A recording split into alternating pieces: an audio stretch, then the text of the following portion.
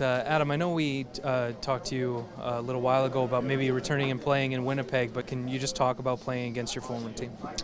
Yeah, it's going to be fun.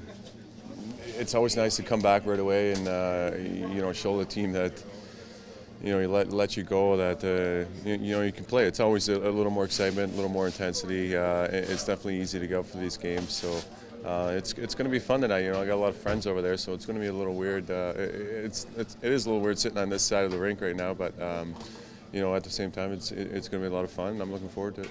Well, you spent a lot of time in that locker room, so I'm sure that if Todd McCullough needed help pre-scouting, you'd be able to help him out. But give us a little bit of pre-scout on the Winnipeg Jets and what the Oilers are facing tonight. Yeah, I mean, they're a fast team. They play physical, and they're pretty structured in what they do.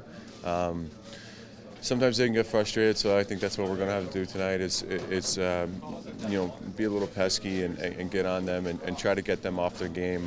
Like I said, they're big, they're fast, and they're strong, so we need to match that intensity right from the start. What are some of the things that you as the Oilers are looking to change from your game in Columbus? Well, I mean, there's a lot of things that go into the game. I think a lot of details that we were just missing. Sometimes a couple missed assignments on coverage, especially rush coverage. Coming into our zone and picking up the late man coming down. Those are things that you can correct on video. We went over them.